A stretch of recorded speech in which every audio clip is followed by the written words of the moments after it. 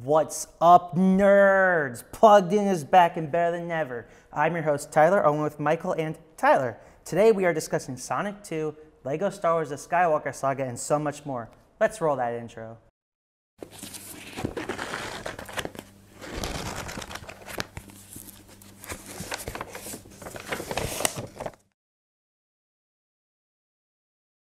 So our first story we're going to be talking tonight is Sonic 2. Have you guys seen it yet?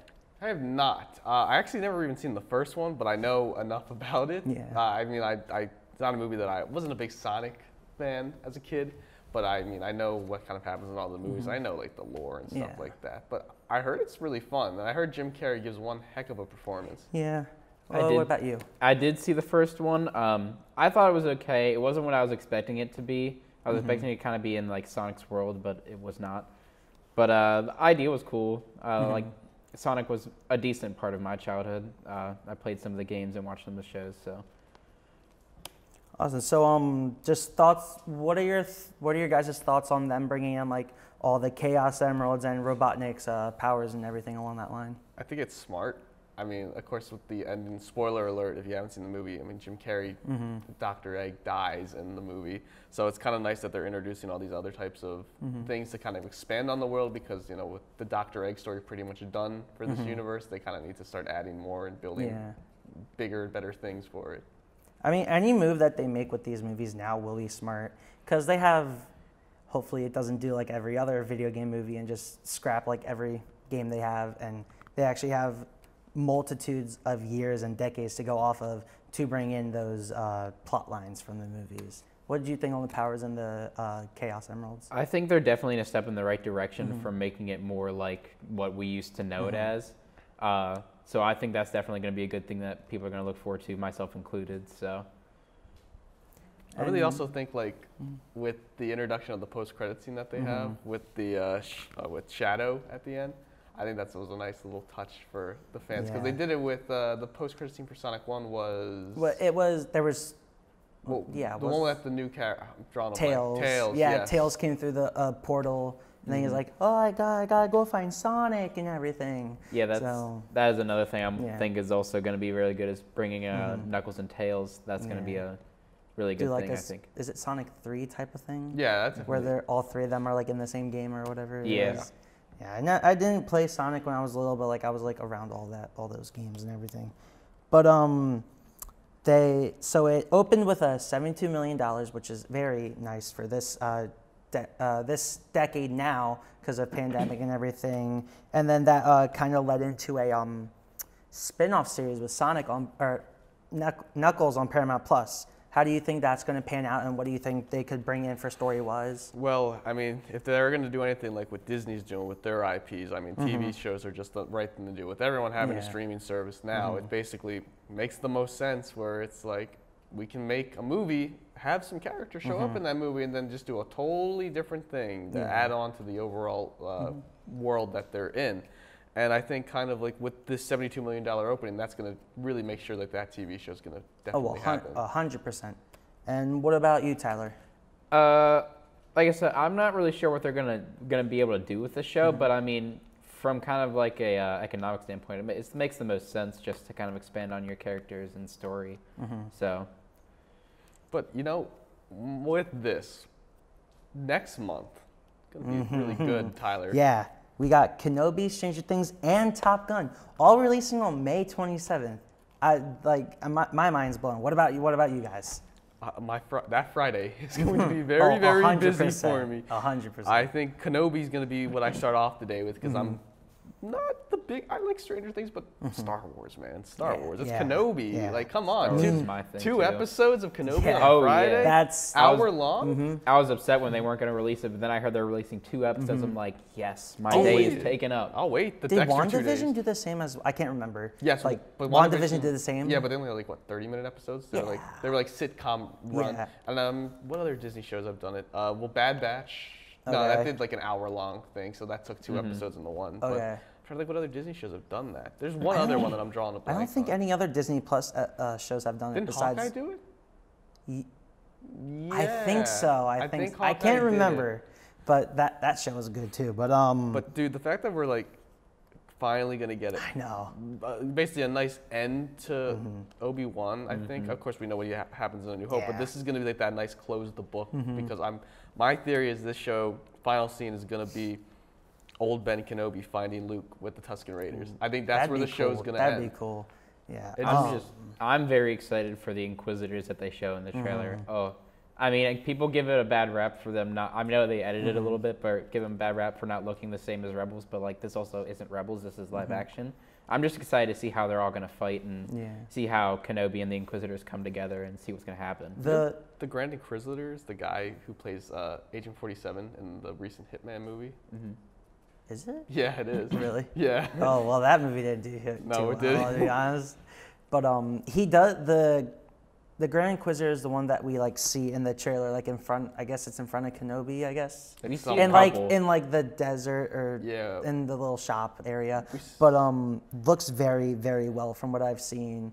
Like looks very much like Fallen Order, I think. Oh yeah. So amazing. It's just amazing. Could we see Cal Kestis? That's like one thing that I'm kind of hoping for because I think it's been teased heavily that he's going to be coming into live action, and they can get the guy who plays him in the game because they mocapped him, and so he looks exactly like he does in the game. So I'm kind of hoping that maybe we get to see that because I really think this show isn't going to be primarily on Tatooine. Maybe like the first 2 episodes, but like I think the rest of it's going to be traveling around and exploring new places. I wouldn't be surprised if we get Cal Kestis. If not, we're going to get a lot more like Easter eggs and other little things because Dave Filoni, he gives the people what they want in general with when he makes the Star Wars shows. So that's definitely something I'm looking forward to. As long as I get Anakin and Obi-Wan in Clone Wars armor in live action, that'd be pretty. That'd be pretty awesome. cool. I'll be set. I'm more familiar with that version of like Kenobi because my dad took me to see the Clone Wars movie in theaters, and I like that movie. I haven't seen the series, but like the movie's like top tier for me. Great. Yeah, I wasn't one of those kids to just sit down Cartoon Network every maybe like Monday-ish, I think it was. Have you watched? Are you just watching it through again, or have you? I'm just watching it through again. I've watched it before. I wasn't one of those to sit down like what was it, 7 o'clock? I think it was 8 o'clock Friday nights. 8 o'clock Friday nights. I wasn't one of those kids to just sit down there on Cartoon Network and just watch it. Oh, Tyler, I don't know. I highly recommend you get that before Kenobi. You got a month and a half. I think you should go through it. You got to learn about that stuff because I'm sure a lot of it's going to be referenced in there. We might get Ahsoka in there. I mean, I think it's kind of confirmed that Ahsoka's going to be in it. Possibly. Maybe Satine.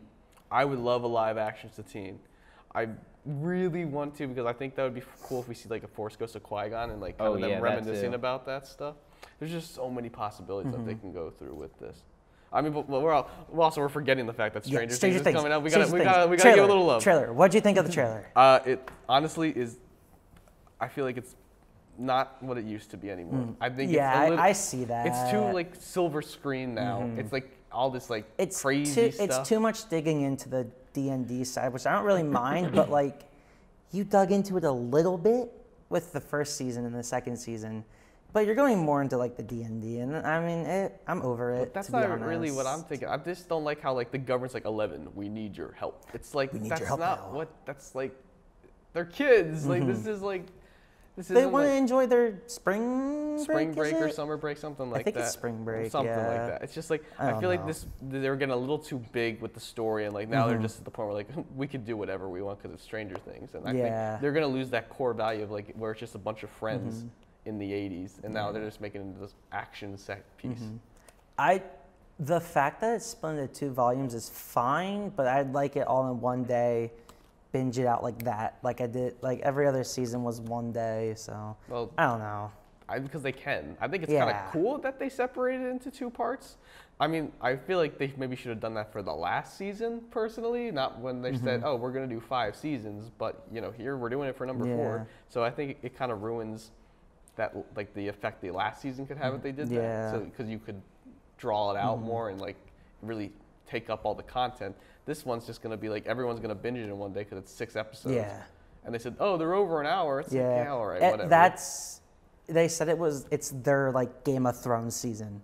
Where like every episode's like over an hour and it's their Game of Thrones season. That might not be a good thing. No, that's not. It works for Game of Thrones, but that might not work for Stranger Things. And then the last thing that's released, the last 2 things actually we forgot. Bob's Burgers and Top Gun, both going to be amazing movies that are coming out that day. I'm gonna watch both of them in the same day, but don't know about you guys. Maverick, I'll probably go see. I'm not a big Bob Burgers fan, so I probably won't go see it. I'm binging it right now. But definitely Maverick. My dad loves Top Gun, so I will definitely go see that with him. What about you, Tyler? I haven't seen the first Top Gun, so I'd have to do It's on some Netflix. research. I have to go watch it before I see the new one. But I saw the trailer for Bob's Burgers, so that seems like it's gonna be nice. But now moving on with our next story, a movie that I've been like astonished with since I watched it, Ambulance. Did you guys watch it at all when it came out? Probably gonna go see it this weekend. I'm probably gonna go see it this weekend. I mean, it's your classic Michael Bay. Like the explosions where there shouldn't be explosions, just corny dialogue. Yeah. It's just literally Michael Bay just was like given a bunch of money just to make a movie. Like you said, classic Michael Bay. It's one of the best Michael Bay movies I've seen in a little bit since like the first Transformers. Jake Gyllenhaal, Yahya Abdul-Mateen from Aquaman, and Isa Gonzalez from Bloodshot. All great performances. All the scenes in the ambulance makes you actually feel like you're in the ambulance, and that's my favorite part. Just like in all the chaos. That's something that made me interested because I like how claustrophobic it is. I mean, they're getting chased because it was a bank heist or something that went wrong. They stole $32 million from the LA Federal Reserve. That would do it, wouldn't it? Yeah. Yeah. Oh, 100%. It's an interesting thing because like Jake Gyllenhaal just had a movie recently last year on Netflix. Like one where he's a 911 operator, the Guilty, or whatever it was called, which is kind of like that same thing where like you're trapped pretty much in like one location primarily, and I think I kind of like that idea for movies now. I've yet to watch it, but I didn't like it up until the end because I was like, oh, they kind of spoiled what the whole movie's about, but then they had this plot twist at the end that like made me rethink the entire movie. But I think if more movies like that like work. They're not big budget set pieces. They're like in one room or like in one building or one vehicle, and it's just like it works so well because it's something that I can't think of has been done in recent years up until like maybe last year. No, Belko Experiment was in like one building when that came out. Yeah, but I'm like talking more like a grounded kind of story. Like that's a little bit more like kill. Yeah, his wife needs like an experimental surgery. He needs $321,000, but then gets roped in with his brother and everything. But will you be watching it, Tyler? Maybe I might. It's a great movie if you haven't seen Michael Bay in a while to get back into all his movies. What was his last movie? Was it Bad Boys? Not Bad Boys. No, that was Jerry Bruckheimer. I think it was the last Transformers movie. Last Night or whatever. Oh, okay. There was I saw something on Instagram from IGN. He's like, when Steven Spielberg tells you to stop, you stop. And that has shown with Transformers over the years. Like it got horrible after, I guess, Dark of the Moon was the third one with Shia. That was the last good one in my opinion. Yeah, that was the last one with Tyrese, right? As well. Age like of all those good characters too. Age of Extinction just dragged on. Yeah. That was a long movie for I got de-interested after Revenge of the Fallen, to be honest. Yeah, Revenge of the Fallen kind of trash. But on to the not gloomier side of news, but Bruce Willis and Jim Carrey sadly retire from acting. What are your guys' thoughts about it? Very sad. Yes. Very, very sad. Yeah, I mean, it sucks for Bruce Willis because he had to retire because of a medical condition, and it's a shame to see an actor of his caliber kind of have to retire. I forget what it's called, but it does something with like your speaking. To be able to like comprehend this. Yeah. It's not even like really something he can get around, or like you kind of need that for acting. Yeah. I mean, he's literally one of the most iconic action film stars of the 80s and 90s. He even has a Razzie category named after him. Yeah. Like to get something like that, like the Razzies are bad, but like, I don't know, I'd be kind of like happy that I got like my own category. Yeah, I mean, but because a lot of his movies like in the past 5 years have been like direct to VOD, so it's like not, you know, he's kind of fallen as a little bit of like the star he once was, but like look at the movies he's been in, Die Hard, Pulp Fiction, John McClane, all those some iconic characters. You know, it's just a real darn shame to see something like that happen, especially to a man. He's minus this condition is pretty physically fit to still do all that stuff. Was he in the Expendables too, right? the very He high did show action, up, yes. very high action movies that had 3 movies. 4th one coming out. Yeah, I did see that actually. Yeah. So it's a real shame that he won't be coming back for that. And but Jim Carrey was oh my God, honestly a bit of a surprise. Yeah. He just said he's kind of, you know what, I'm kind of done with Yeah, it. I just he's kinda he said that if the right role comes back up, he'll jump back in. So my theory is he'll do like one hopefully. like really artsy film. like an Eternal Sunshine type of movie. Yeah, like just one that will like blow evereveryone away, and like Yeah. he'll just come out of retirement to do like that one final film. Because I don't think he would want Sonic 2 No. as his final film on his filmography. I mean, after the weekend, it had kind of yes, but kind of no in the way for me. I think Jim Carrey, he's more of an artsy guy now anyway, Yeah. so it's to the point I think he would like something like Sunshine. Yeah. So I haven't seen it yet though. you haven't seen? No, Really? sadly not. It's Yeah. good. I'm It's this good. like movie nerd, and I haven't seen it. You would like it. You would appreciate the art style and the I direction think so. of it. I think it's probably is it something along the line of like artsy, like licorice pizza in a way, like artsy? No, it's Not- artsy well, more of like it's a artsy science fiction. Like an A24 kind of artsy, but like minus the horror. Yes. Okay, so yeah. Yeah. I would say Um, that probably makes it's probably the best way to say it. So Well, would you like to see Jim Carrey return for another role, Tyler? Or I would. I think with like again these being such like high caliber actors, like they coming back would be great. I mean, obviously like Bruce Willis is probably not gonna be able to come back. But No. seeing Jim Carrey come back would be a really good thing for me. Yeah. And let's hop right into our last one. I know me and you, we been playing this for the last week. Skywalker Saga. Game of the year. Game of the year 100%. contender. Game of the year Very contender. graphics are high up there. Even though I'm on PS4, I don't. What are I'm you on Xbox One, so I'm on last gen. So too. yeah, it's the cutscenes. I know I was talking to you this I think earlier in the week.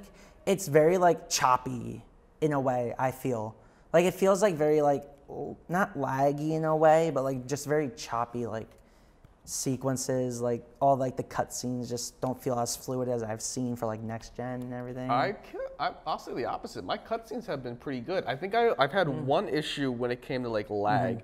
It was in the episode 6 battle with the Emperor, and when he started doing his Force lightning, that my whole game just like lagged. Oh, really? And I couldn't play the rest at all with it. So no. basically, I had to restart the mission. But the nice part about it is, which I find is really awesome, is that if you're trying to go for True Jedi, it lets you pick up wherever you ended on like that timeline Really? for the last mission. Because I was like, fudge. I had Yeah. to like literally like go back and get all the coins and stuff again. It's like, no, it picked me up right in like that last bracket. Really? And I had to get like a couple more coins just to like get That's it. amazing. So I haven't had that happen to me before. No, and I think the fact that like all just like the open world is great, because like when I finished Yeah. like the main story, I had a pretty good chunk of like I got to like 50% of it for about every story, so I gotta go back and 100%. I had on average probably about like 42, 43%. Yeah, it was around for all the there. ones I've done. Yeah. And that's just I haven't like collected everything. But after that, I went to the open world, which I did a little bit of exploring in between missions and stuff like that. I only had 14% of the open world completed. Oh my And like God. I'm done the story parts. That's just insane how massive this game is. I finished up. I wanted to do the sequel trilogy really bad because I've only played half of the Force Awakens game, and I really wanted to play like Last Jedi and Rise of Skywalker so bad. Those are my favorite out of this sequel trilogy. Yeah. They were fun. They were so fun. The fight with Kylo Ren and Rey in Rise of Skywalker, where they're like in like the water on the like I guess broken down ship or whatever it was. I can't really The Death remember. Star. Yeah, and it's like outside and everything, and inside it was so beautiful. Even on Last Gen, it's such a beautiful game. I know you haven't bought it Yeah. yet, but I I know, know. you've Yeah. been keeping tabs on it. Yeah, I've been recently. watching gameplay, and like something I'm really excited for is like I remember like you could get in the original one you could get like the little starfighters, but like apparently in this one you can get like capital ships and stuff like that. They're expensive, but you can Yeah. get like capital ships, and again just the open world aspect of it. Like this is such a massive game, and it's going to be a lot different than what I used to play on the Wii as a kid. So it's going to be a nostalgia factor, and B just an amazing Star Wars Yeah. game in general. I mean, Lego Star Wars, but I mean, still, it's going through like the whole story for you. And playing it when I first got it, I played it literally at midnight that Tuesday, I started the first mission in New Hope, and then I like went to bed, and I understand why like it got delayed like two years. Well, yeah. 2 almost 3 years. I understand why. Well, high praise. I wish more gaming companies had the balls to do that. Yeah. Like delay a game when they know, look, we don't want to release a game that's not going to be good. We want to make sure we give you guys the best game possible. I mean, Call of Duty is doing that. Yes, Activision's doing it. Yeah, finally. But like, in a way, TT Games did it first. If I actually think of it, TT Games kind of did it, even though it's like, what, they're like 15th Lego game, right? It's something along that line. Not too high. No. Not too high when it yeah, comes but to like, the game. I don't know. I just have like all praise is high. All praise is high. Yeah. I love this game. I just like the fact that all the characters and the funny thing is all the memes they put in from all the movies. The somebody did like the translations under I've each seen boss that on fight, TikTok. and the one was he will protect, but he also attack as well. Yeah. Or he also attack think- is one of them. Kylo Ren's is like something about daddy issues or something Yeah, like that. I think daddy that's just issues. hilarious. Or maybe it's one of the FNs. Is something along that line, but I think it's like traitor for like, you know. Traitor, Trooper. yeah. I think that's from what it says in Arabic. from the movie, yeah. I think that's just amazing that they put like Arabic translations and stuff like that. I just Yeah. like how the boss battles are like actually like boss battles, and they're not like the old Lego Stars where you had 10 hearts to get for the battle. Yeah, Oh no, my they God. actually have like you have like 3 hearts Yeah, at most yeah. to get through. and it's just like, but it's actually like the They combat's amazing.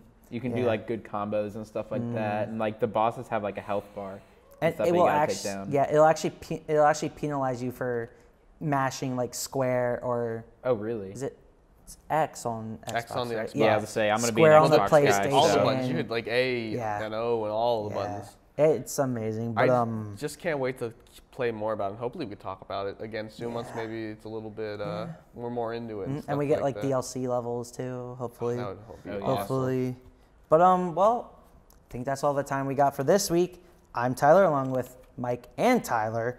Join us next week for another riveting discussion in the world of pop culture. Have a great night, Millersville.